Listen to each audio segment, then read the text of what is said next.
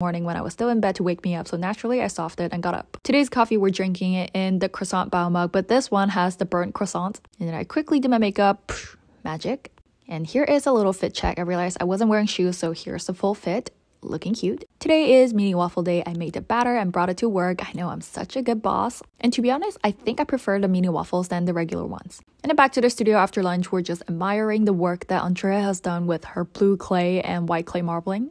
And here are all the mugs that we have to finish glazing today. I'm getting a little bit sidetracked here, but here are some micro baguette shot glasses I guess I made, and here are them next to the realistic one, and these are more of the standard size baguettes that we make. Okay, let's get back to work. My task today is try to finish as many of these tall cylinders as possible. We just need to carve them and then airbrush them and turn them into papa baguettes. I think I made a pretty good amount today, and then we just finished glazing in the studio. I give all the credit to the mini waffles. I think that's why everybody worked so well today, glazing as much as we could.